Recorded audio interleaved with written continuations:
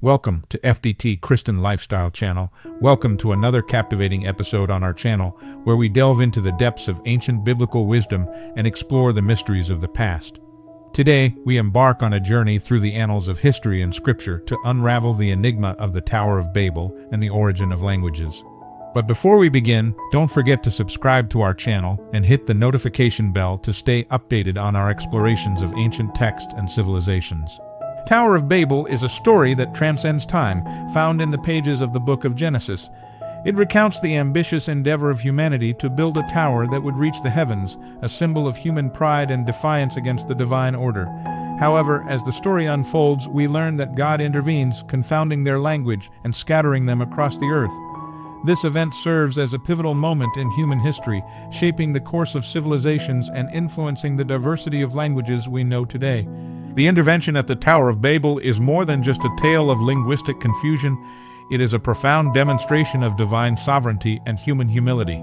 It reminds us of the limits of human ambition and the importance of humility before the Creator. By dispersing humanity and confounding their language, God humbles the pride of mankind and reminds them of their dependence on Him. It is a powerful reminder that true greatness lies not in the height of our towers, but in the depth of our reverence for the divine. The story of the Tower of Babel also provides insight into the origins of language itself. While linguists and scholars offer various theories, the biblical narrative suggests that the diversity of languages arose as a result of divine intervention, a consequence of humanity's attempt to assert its autonomy. The dispersion of languages at Babel marked the beginning of linguistic diversity, shaping the cultural landscape of humanity and fostering unique identities and traditions across the globe. The Tower of Babel serves as a timeless reminder of the importance of humility, cooperation, and reverence for the divine. It challenges us to recognize the limits of human endeavor and embrace the diversity that enriches our world. By embracing diversity and honoring the unique languages and cultures of humanity, we can bridge the divides that separate us and build a world grounded in compassion, understanding, and mutual respect. The Tower of Babel Bible story is found in chapter 11 of Genesis in just a few verses. This is a summary of the biblical account of the Tower of Babel. You can read more in-depth Bible verses from the scripture below and use the articles and videos to understand the meaning behind this teachable event in the Bible. The descendants of Noah lived in the area of Mesopotamia and Babylon. They settled in a land named Shinar. The population was growing, and they all spoke one language. The people decided to build a tall, proud symbol of how great they had made their nation. The Babylonians wanted a tower that would reach to the heavens, so they could be like God and would not need Him. They began to construct a great ziggurat. God did not like the pride and arrogance in the people's hearts. God caused the people to suddenly speak different languages so they could not communicate and work together to build the tower. This caused the people to scatter across the land. The tower was named the Tower of Babel because the word Babel means confusion. This story is a powerful reminder of how important it is to obey God's word and not think we can build a successful but godless life on our own. Facts: the Tower of Babel in the Bible. What is the story of the Tower of Babel? The Tower of Babel is a biblical narrative found in Genesis 11:1-9. According to the story, after the flood, humanity spoke a common language and settled in the land of Shinar. They decided to build a great city and a tower that reached the heavens to make a name for themselves. Why did God destroy the Tower of Babel? God decided to intervene because of human pride and disobedience. The people aimed to reach the heavens independently, challenging God's authority. To prevent this rebellion, God confused their language, causing them to speak different tongues and scattering them across the earth. Where is the Tower of Babel located today? The exact location of the Tower of Babel remains uncertain, as described in ancient biblical texts. While some theories suggest it could be in the vicinity of ancient Mesopotamia, no definitive archaeological evidence has been found to pinpoint its exact location. What is the main message of the Tower of Babel? The Tower of Babel narrative conveys important messages about human pride, disobedience, and the consequences of challenging divine authority. It teaches humility and emphasizes the need for obedience to God's will rather than pursuing self-glorification and independence. Why didn't God like the Tower of Babel? God was displeased with the Tower of Babel because it symbolized human arrogance and rebellion. The people sought to build a tower to the heavens to make a name for themselves, indicating a desire for self-sufficiency and independence from God. God's response was to scatter them and confuse their language, humbling humanity and reasserting divine authority. What was the Tower of Babel? As Nimrod began his reign, he and his followers had one overriding goal for their new territory.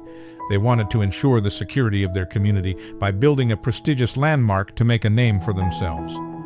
Then they said, "Come, let us build ourselves a city with a tower that reaches to the heavens, so that we may make a name for ourselves. Otherwise we will be scattered over the face of the whole earth." Genesis 11:4. The structure, a tower made from man-made building materials, would be a symbol of their power and self-sufficiency, and some historians believe that Nimrod had an additional motive for wanting to build the Tower of Babel. In What Was the Sin That Condemned the Tower of Babel?, Alyssa Roat offers a quote that gives insight into Nimrod's frame of mind. The ancient historian Josephus states of Nimrod, "He also said he would be revenged on God if he should have a mind to drown the world again. For that he would build a tower too high for the waters to be able to reach, and that he would avenge himself on God for destroying their forefathers' antiquities of the Jews." Book 1, Chapter 4. God saw that the people were working together toward a common goal. Unfortunately, the goal they were working toward was steeped in arrogance and in direct opposition to God's command to multiply and fill the earth. Genesis 9:1. In their attempt to maintain unity and create a name for themselves, God's people rebelled against God's sovereign authority and embraced their self-sufficiency. They felt they didn't need God to rule over them. They could rule themselves and reach the heavens on their terms with their own hands by their means. God's justice and His grace could not allow this treachery to continue. So the Lord scattered them from there over all the earth, and they stopped building the city. That is why it was called Babel, because there the Lord confused the language of the whole world. From there the Lord scattered them over the face of the whole earth. Genesis 11:8-9. The following are excerpts from the International Standard Bible Encyclopedia. Location of the Tower of Babel. There has been much difference of opinion as to the geographical position of the Tower of Babel. Following the tradition handed down by the Jews and Arabs, most writers on the subject have identified it with the great temple of Nebo in the city of Borsippa, now called the Burj Nimrod, explained as a corruption of Burj Nimrod, Tower of Nimrod. This building, however, notwithstanding its importance, was to all appearance never regarded by the Babylonians as the Tower of Babel, for the very good reason that it was not situated in Babylon, but in Borsippa, which, though called in later times the Second Babylon, was naturally not the original city of that name. The erection regarded by the Babylonians as the great tower of their ancient city was Etemen Anakai, the temple of the foundation of heaven and earth, called by Nabopolassar and Nebuchadrezzar Zikrat Babeli the Tower of Babylon, the world-renowned temple dedicated to Merodach and his consort Zerpanidam, Babylon's chief deities. The builders of the tower? The Bible record does not state who the people were who journeyed in the east and built the city and the tower. The indefinite "they" might be taken to mean whatever people were there at the time the record was written, and probably presupposes that the reader would certainly know. As the Tower of Babel bears, in the native inscriptions, a Sumero-Akkadian name, it may be supposed that the builders referred to belong to that race. The meaning of Babel. The place where they built the tower was called Babylon on account of the confusion of languages. Here we have the statement again, as in G, that the meaning of Babel is confusion. This, as is well known, is based upon the purely Hebrew etymological law, which makes Babel, to confuse, or mingle, assume a reduplicate form. But as far as the cuneiform inscriptions, which are now very numerous, give us information, Babel from Baldlu, to mingle, the root in question, was an impossibility. But on the Babylonian side, that the rendering of the name as Bab Ilialani, Gate of God of the Gods, was a folk etymology, is undoubted, notwithstanding that the Sumero-Akkadian form Kadingira with the same meaning is far from rare. It is noteworthy, however, that one of the forms used by Nebuchadrezzar is Babylon, with the memation or emming, which is a characteristic of the Babylonian language.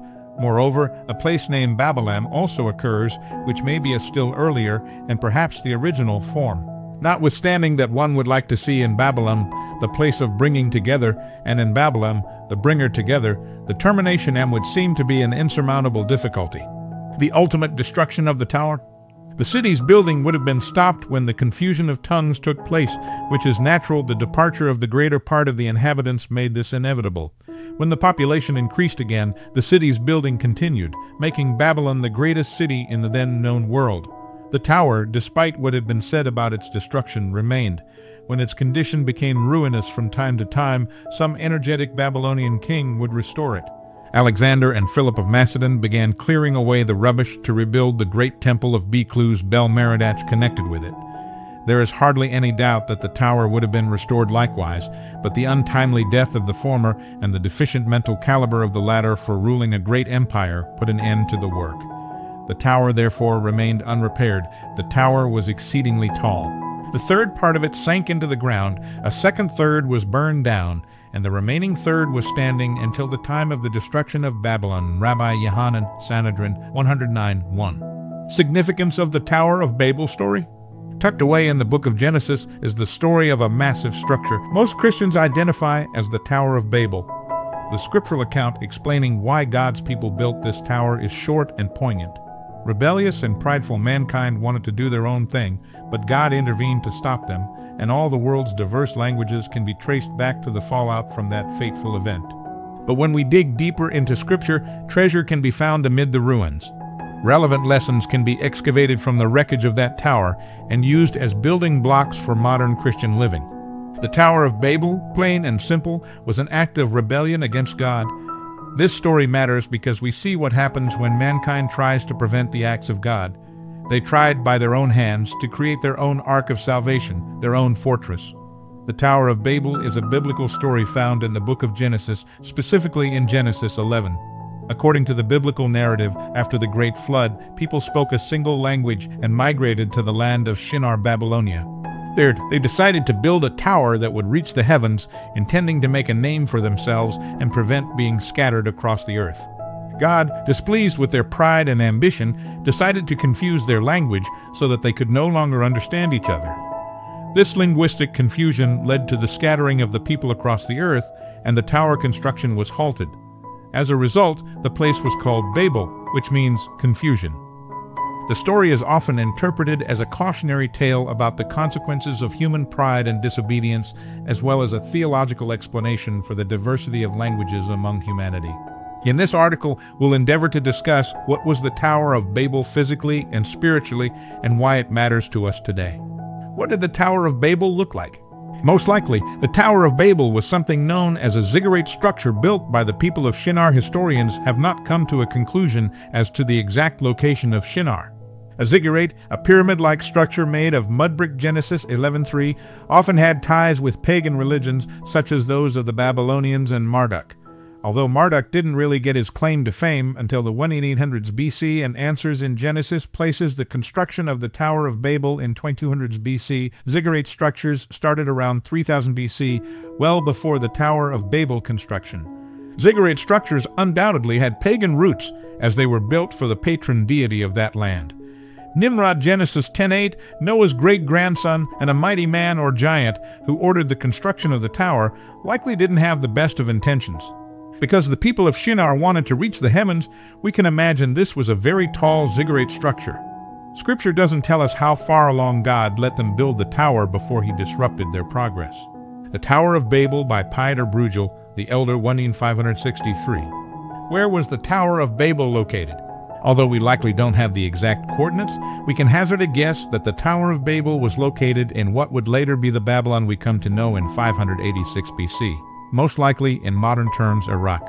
This makes sense given the ziggurat-shaped building in lieu of other similar projects being built in that area at the time. Babylon was slightly different during the time of this construction, as opposed to the Babylon we'll get to know centuries later. But even then, it was a city of depravity and ruin. No wonder the Bible talks so badly about Babylon when we get to Revelation. Babylon consistently appears in the Bible narrative. First, when mankind rebels against God right after the flood, God told humanity to spread throughout the earth, but they stayed put and in defiance built a tower to reach the heavens. More on this in a moment.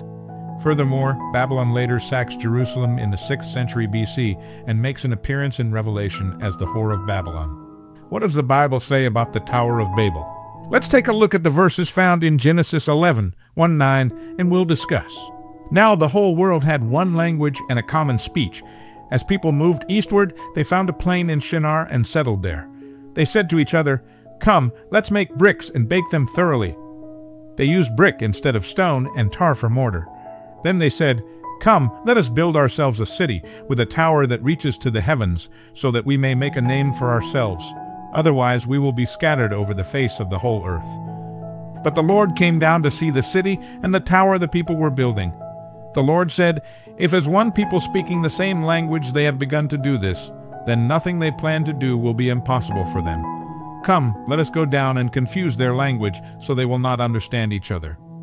So the Lord scattered them from there over all the earth, and they stopped building the city.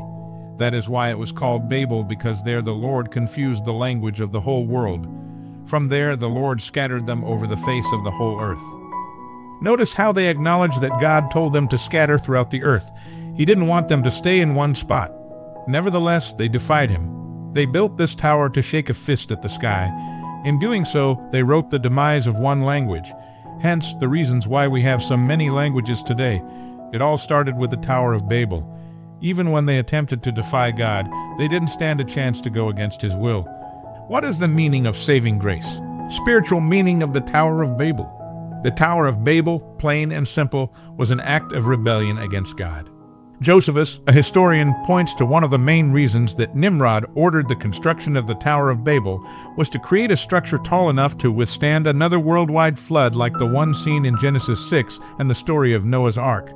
Nimrod appeared to have forgotten the purpose of the flood in the first place. God sent a worldwide flood because of the earth's vast wickedness and depravity. In a way, Nimrod shakes his fist at God, saying, "I'll create a structure so high that even you can't destroy me." He tries to equate himself with God. Not to mention, the ziggurat structure had deep pagan roots before Nimrod ordered its construction. Therefore, like the people pre-flood, the people of Shinar engage in the things of this world rather than the things of God. Furthermore, the people of Babel didn't follow God's command to spread throughout the whole earth. They settled in Shinar in direct disobedience and began to build this structure they hoped would last. As we see in the Bible, it didn't. Main themes of the Tower of Babel. The story of the Tower of Babel is rich with symbolic and spiritual meanings that have been interpreted in various ways by different religious traditions and scholars. Here are some common interpretations. Pride and arrogance. One of the central themes is the cautionary tale against human pride and arrogance.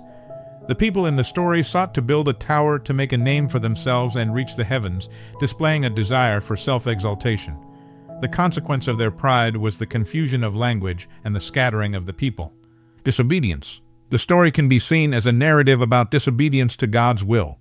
The people did not follow God's command to be fruitful and multiply and fill the earth, Genesis 9:1, but instead they gathered in one place with the intention of building a tower to reach the heavens. Unity and diversity. The linguistic confusion resulting in the scattering of people is often interpreted as a way to promote diversity among humanity. While the people initially sought unity through the tower, God's intervention introduced linguistic diversity, emphasizing the importance of embracing differences. God's sovereignty. The story underscores God's sovereignty and control over human affairs. God, as the Creator, has the power to intervene in human activities and disrupt plans that go against His divine purposes. Symbolism of the tower. The tower itself can symbolize human attempts to reach God through human efforts as opposed to relying on divine guidance and humility. It serves as a reminder that true spiritual elevation comes from a humble and obedient relationship with God. Lessons in humility. The Tower of Babel story teaches humility and the acknowledgement of God's authority. It suggests that human accomplishments should be aligned with God's will and not driven by a desire for self-glorification. Significance of the Tower of Babel. This story matters because we see what happens when mankind tries to prevent the acts of God. They tried by their own hands to create their own ark of salvation, their own fortress. But salvation only comes through God.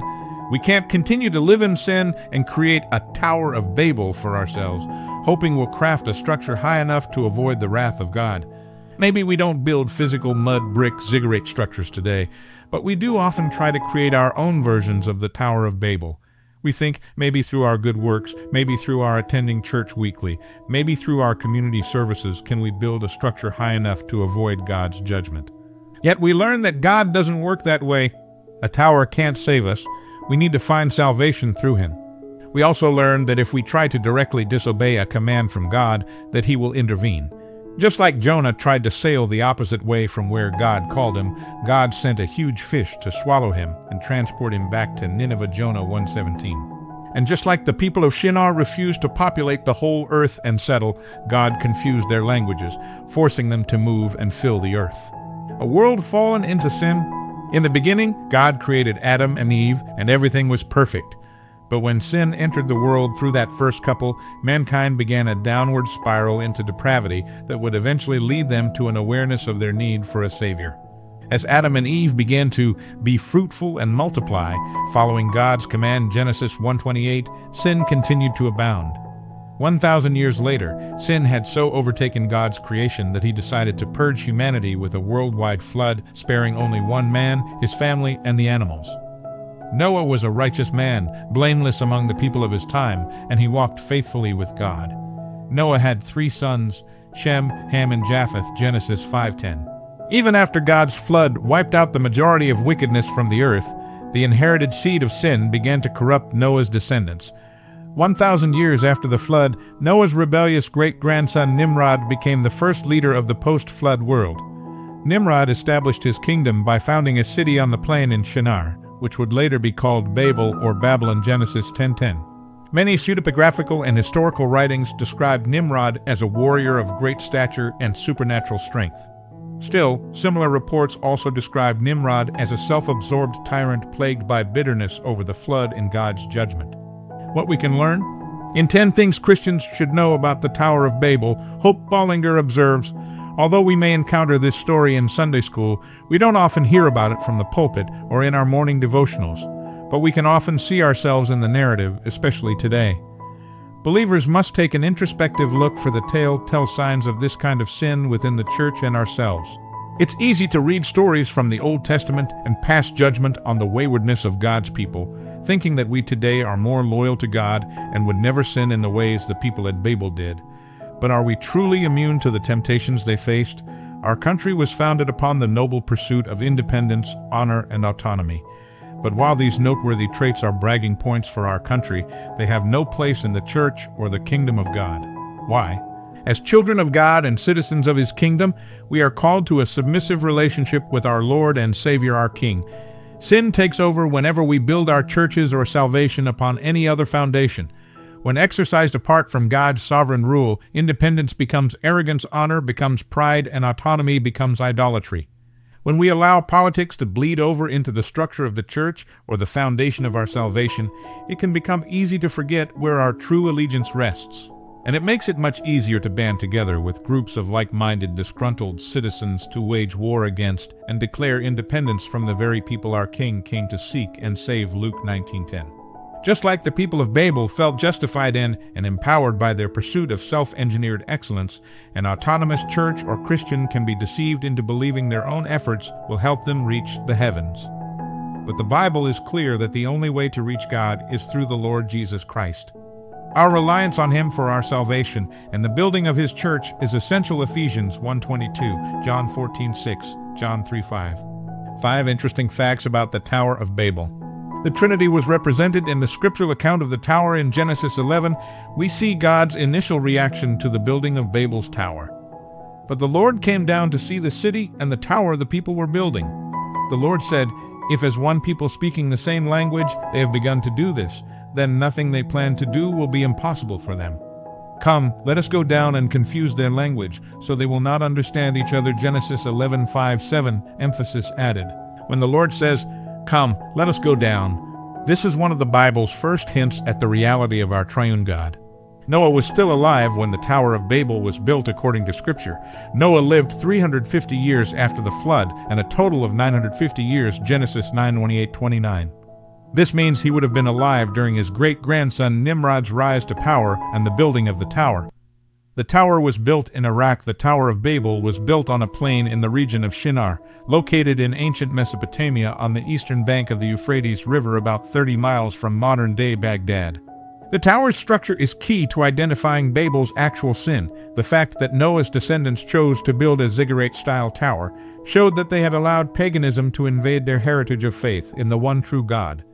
Ziggurats were structures intended to provide stairways from the heavens to earth, to provide a convenient means for the gods to come down and visit men. But Scripture is clear that man has no means to provide a way for ourselves to reach God, nor do we have any authority to summon God to ourselves. In John chapter 10, Jesus addresses those who try to reach God on their own terms. Very truly, I tell you, Pharisees, anyone who does not enter the sheep pen by the gate, but climbs in by some other way, is a thief and a robber. The one who enters by the gate is the shepherd of the sheep. The gatekeeper opens the gate for him, and the sheep listen to his voice. He calls his own sheep by name and leads them out. Well, there you have it, all facts about the Tower of Babel from a scriptural perspective. As we conclude our exploration of the Tower of Babel and the origin of languages, may we reflect on the profound lessons embedded within this ancient tale. May we strive to embrace diversity, cultivate humility, and honor the divine order that unites us all. Thank you for watching. Don't forget to like, share, and subscribe for more insights into ancient wisdom. Until next time, may you find wisdom in the biblical stories of the past and inspiration for the journey ahead.